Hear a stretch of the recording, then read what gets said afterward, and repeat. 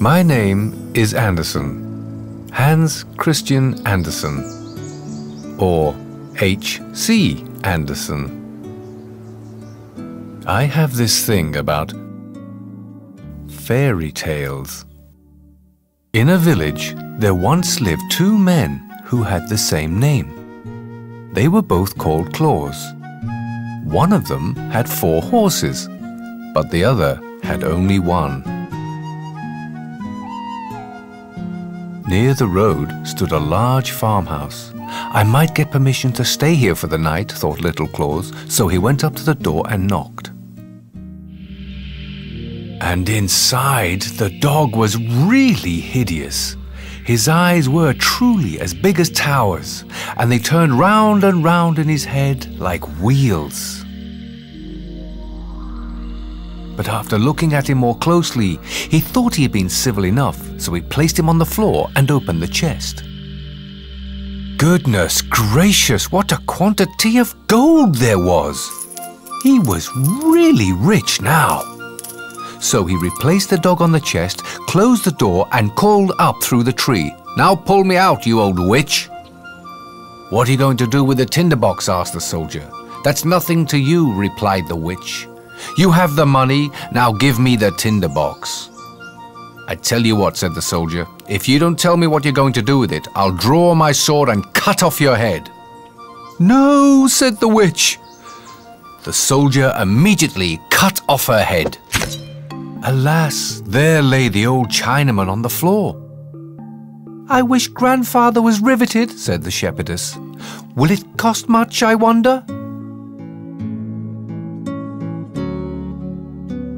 Well now, that's a story which I heard when I was a child. And now you've heard it too, and know that what the old man does is always right.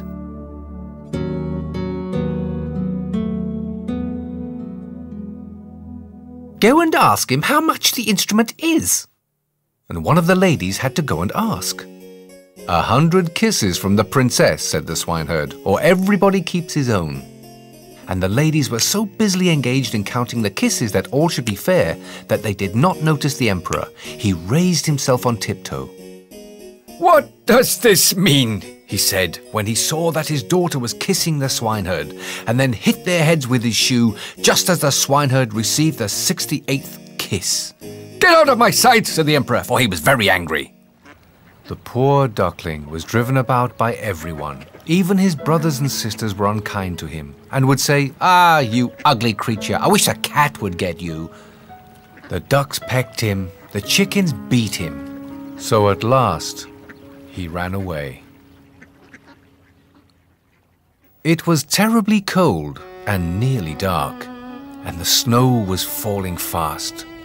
In the cold and the darkness, a poor little girl with bare head and naked feet roamed through the streets.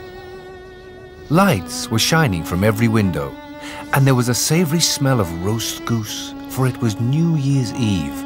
Yes, she remembered that. She drew one out. Scratch! How it sputtered as it burnt. It gave a warm, bright light like a little candle. As she held her hand over it, it was really a wonderful light. It seemed to the little girl that she was sitting by a large iron stove with polished brass feet and a brass ornament. How the fire burned and seemed so beautifully warm that the child stretched out her feet as if to warm them. When lo, the flame of the match went out.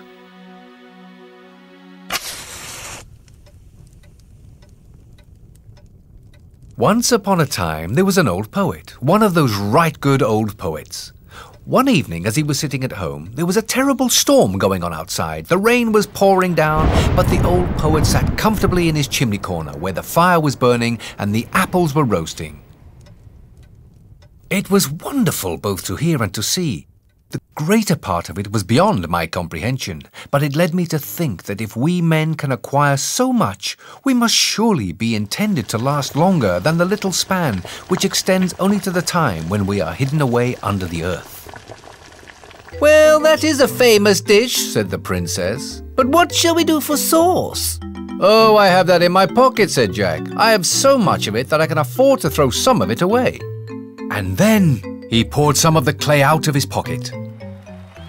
The wedding festivities lasted a whole week, and the dogs sat at the table and stared with all their eyes.